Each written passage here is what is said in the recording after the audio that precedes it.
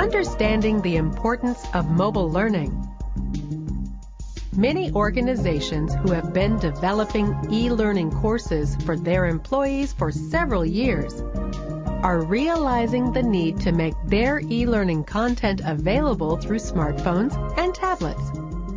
But e-learning courses that run on desktops do not work on iPads or the latest version of Android tabs if they are developed using Flash, as it is not supported by iOS and Android platforms. HTML5 content can run on all devices, as it is not device-specific. So, HTML5 is gaining significance in the e-learning world.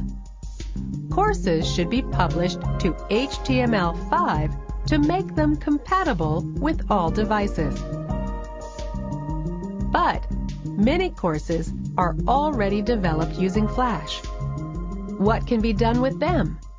Do they need to be redeveloped right from the scratch to make them mobile compatible? Is the conversion a cakewalk? What would be the cost and time implications?